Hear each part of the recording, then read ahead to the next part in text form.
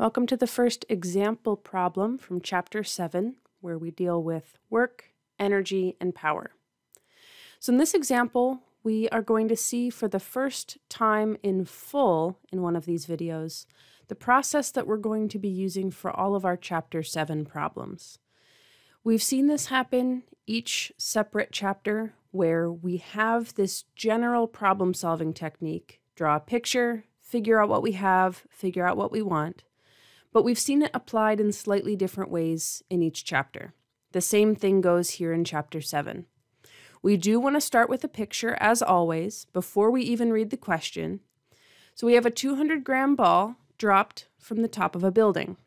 So we can draw that building and the ball. And we are told that it's dropped, which means the initial speed is 0 meters per second.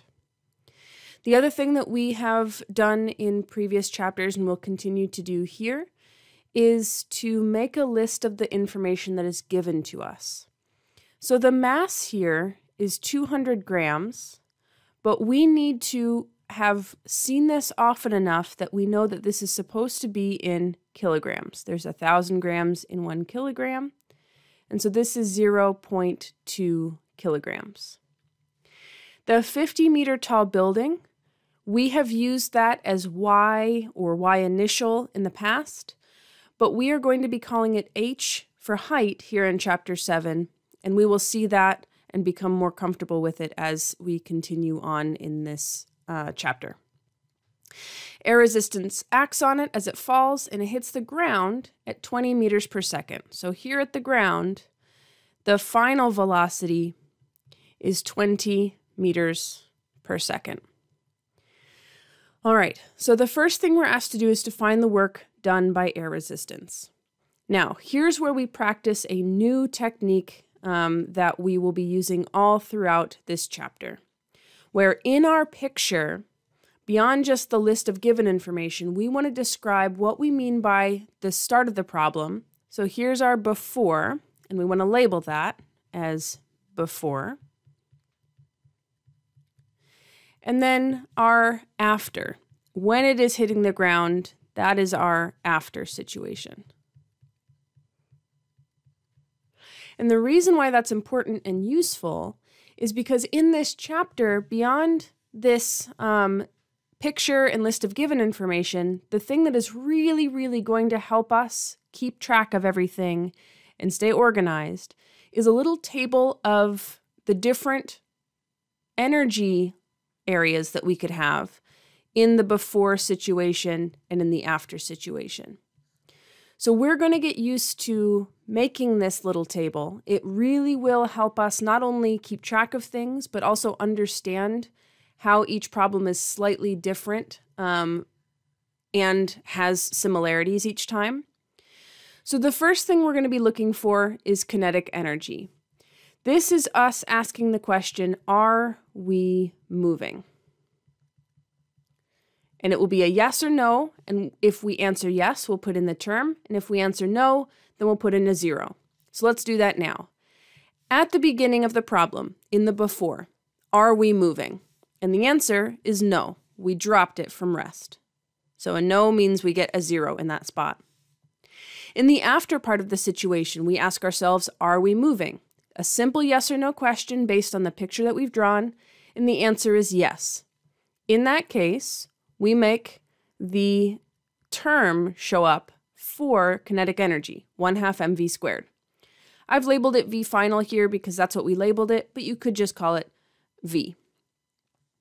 All right, the other type of energy that we have at the beginning of the chapter is the potential energy from gravity. This is asking ourselves, are we higher? And more specifically, we're asking ourselves, are we higher at this point in the problem than at other points in the problem? So if we look at the beginning and we look at our picture, we are higher here at the beginning of the problem. So in the before situation, we would write mgh. When we ask ourselves that same yes or no question, are we higher at the end of the problem, we're here at the bottom of the building, the answer would be no. Then beneath our before and after situation, we want to ask ourselves, is there work? Is there a work term? When we ask this question, we do not want to put it in the before column. We do not want to put it in the after column. This is a separate question. When we're trying to figure out if there is or isn't, the things we are looking for are a push force or a pull force or friction or air resistance. And so the answer is yes here from air resistance. We're told about it in the problem, and part A, we're looking for that value. All right. So all of this setup is on our page before we actually go through and do any problem solving. It seems like a lot, but it's laying out everything that we need for the problem so that all we have to do for parts A and B is just plug things into equations that we have. All right, so our big equation for this chapter with our energy balance problems is that the energy before plus the work added is equal to the energy after.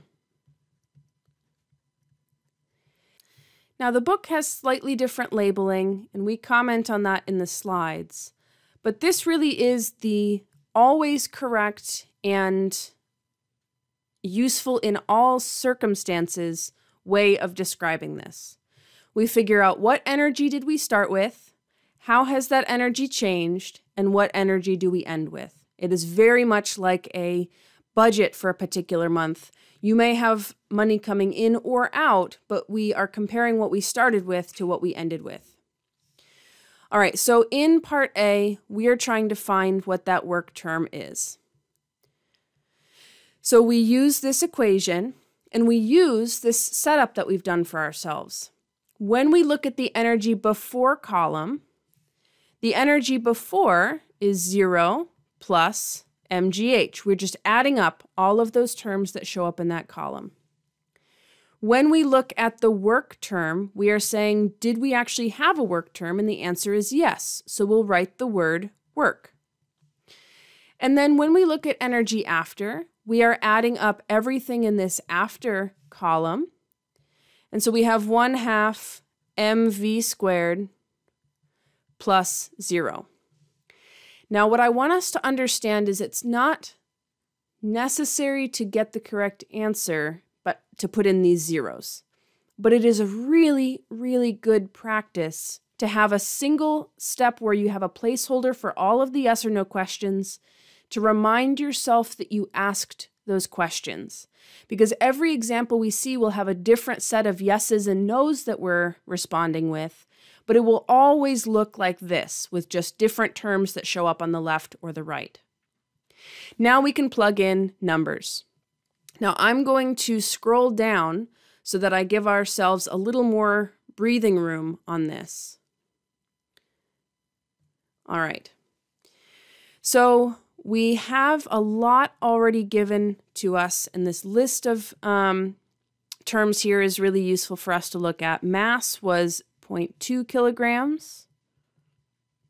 G is 9.8. It's been that way for the last many chapters. And the height is 50 meters. Okay. When we have the work term, we know that's what we're solving for, so we just leave it as our single unknown. This is what we are looking for and solving for in this problem.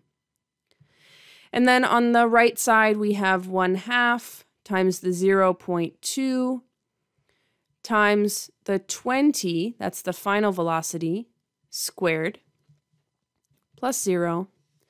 And so we can simplify this a bit. The before terms, there's only one term total, and that's 98 joules. We've been introduced to this new unit, and we do want to get used to it. Plus our unknown work is equal to, and on the right side, we have 40 joules. All right, so all we have to do to solve for work is subtract 98 joules from both sides. And we get that our work here, our work done by air resistance, or work added by air resistance, is negative 58 joules. Now, we always want to do that step 6 check to make sure that makes sense to us. The air resistance was slowing us down. It was taking energy away from us.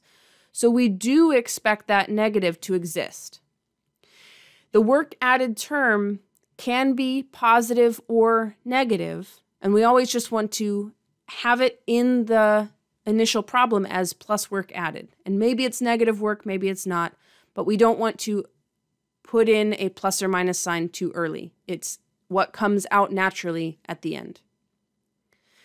All right, for part B, and I'm going to scroll down a little bit more to give myself some more space. Part B is asking us if the air resistance was constant, so if we're just kind of assuming an average air resistance force, what would the force from the air resistance be? So for this situation, we need to go back to the definition of work, which is the force in the direction of motion times the distance that we travel, the distance over which that force is acting. It is worth noting we have seen this written as F times D times the cosine of theta. But the important thing for us to recognize is that if we use this term, we have to make sure we recognize what the textbook is expecting theta to look like, what angle it's really asking for. And so this is not a good starting point if we're trying to build critical thinking understanding of what this actually means for us. So in this case, we have negative 58 joules is equal to the force that we're looking for times the distance that we traveled. The distance that we traveled is this height up here, the 50 meters. That is the difference in location from the before situation to the after situation. So when we divide both sides by 50, we get that the force is negative. So it's 1.16 newtons against the motion. That's what the negative sign means. It's in the opposite direction. That negative sign would come from an angle of 180 degrees. So in this case, 180 degrees is what you can use if you really are convinced you have to use this instead of the suggested method of actually thinking about what we're plugging in. The 180 degrees is how this would get used. The reason why this one on the right here from the textbook is not as useful to us is because it comes from a dot product in calculus. And if we've never learned about dot products from calculus, then we don't have a full understanding of why that cosine term appears. This here, written out in words, is a robust description of what it is we're trying to do, how much of the force is in the direction of motion, and all of it is exactly opposite the motion. That works out fine. That's what the negative sign means. Here we have to make sure that we're understanding what that angle means, and it can really throw us off if we don't understand and are just trying to plug numbers into equations.